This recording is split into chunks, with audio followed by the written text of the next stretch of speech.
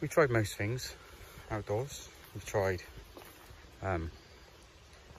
camping in a tent. We've stayed in the van. We've stayed in the van with an awning on the side, the driveway awning. My wife liked the idea of trying caravanning, so we bought a caravan. It's basically a box on wheels. It's not, I don't see the, there's a dog. Come on. I don't see the actual massive thrill with it really. I understand that it's probably easier because you pull up and it's all there really.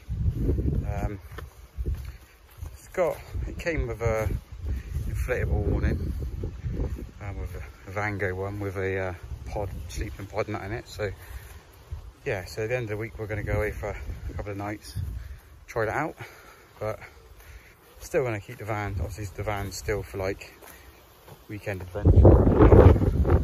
A bit windy, sorry if the audio ain't great. Yes, so that's what we're doing at the moment. I had to spend all day today rewiring the electrics on the Caravan, the towing electrics, because someone had wired it out completely wrong. It was backfeeding alive through the earth, so yeah, it went great.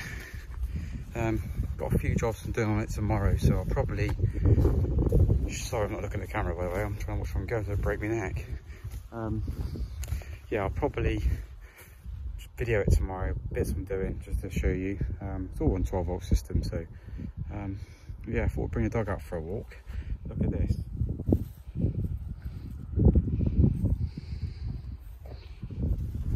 It's nice, isn't it? You know, this is a stone's throw from my house, but I quite enjoy walking in the countryside and in fields and that. But the problem is, you get some people that ain't got a dicky bird about the country code or whatnot, just common courtesy and manners really. They go mincing through the field, destroying the crop, rather than sticking to a track, you know. So, but you get that, don't you? You get some tools, you know, country code. Yeah, so where we're going with the caravan at the end of the week, so it's no short one, just to see how we get on with it really. It's the first outing in the caravan. It's to a local campsite. It's actually, again, it's on our doorstep. It's about 10-15 minute drive from our house, but Travelling K is a lady from New Zealand. She came over and done a tour around England. She basically lives in a caravan.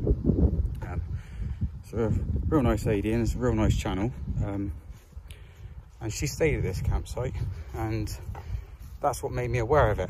All the years we've been season holders for the safari park side of it, never know there was a caravan site there. So yeah, we're gonna go try it out, and that's Longleat caravan site. So windy. So yeah, we'll see how it goes.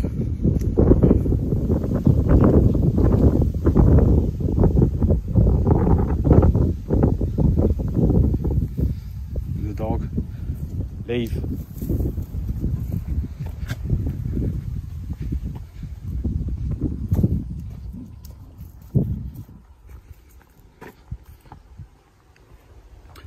They're still walking around the edge of the field, not straight through the standing crop like, as you can see some people have.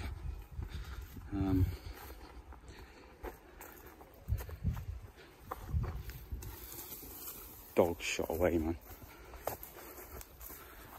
Yeah, so I fitted me spoilers on my van the other day.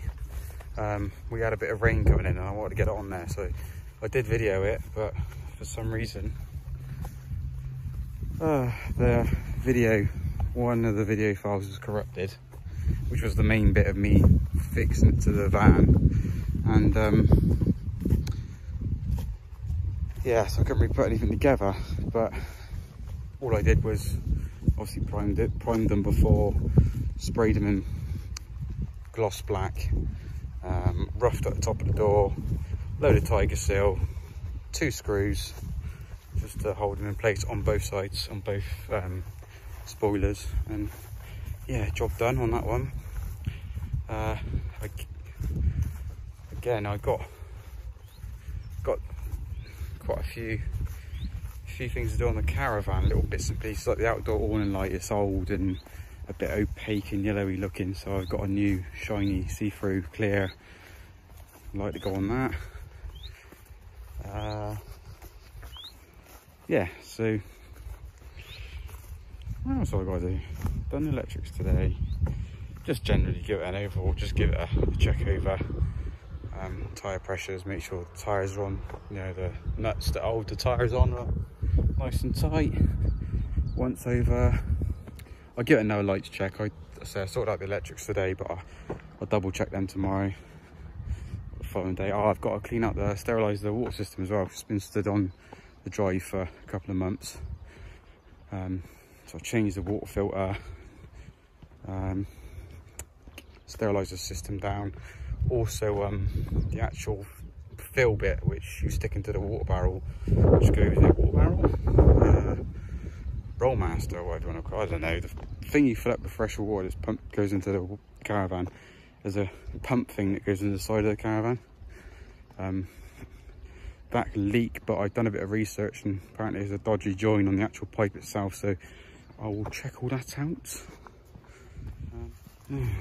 Only thing is, I mean, I know the etiquette on like camper vans and, you know, all that sort of thing, but when it comes to caravanning, I don't know.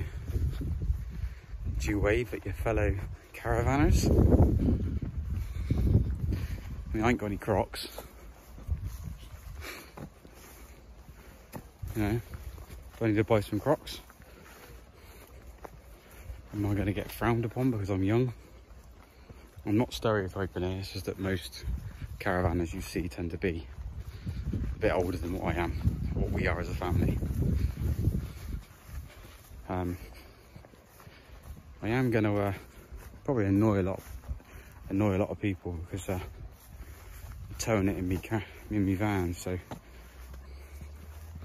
towing it with me van, I should say, not in me van. Yeah, well, anyway, I don't care. I'll try anything once, but yeah, it should be good. It'll add to the adventure. I'd say we're only going for a couple of nights just to see how we get on with it, because we've never done caravanning before. It might not be what we think it's going to be.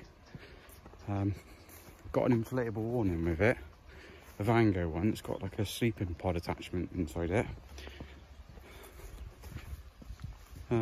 But again, I know the winds and the weathers that you can put the awning that we got for the van, what you can put that through, but I don't know how much stick you could. Hang on, the dog, Luna. Ugh. I don't know how much stick you can put the inflatable ones through, weather-wise. Yeah. That's why it's only a stone's throw from our house as well, so if it goes Pete Tong, you can always nip home. Got a few little DIY projects that I need to do on it as well, so I will video those. Sort of 12-volt system stuff, so might help somebody out. Yeah, see how we get on. So yeah, next video you should see from me is me doing these little bits and pieces. So stay safe, stay out of trouble. See you on the next one.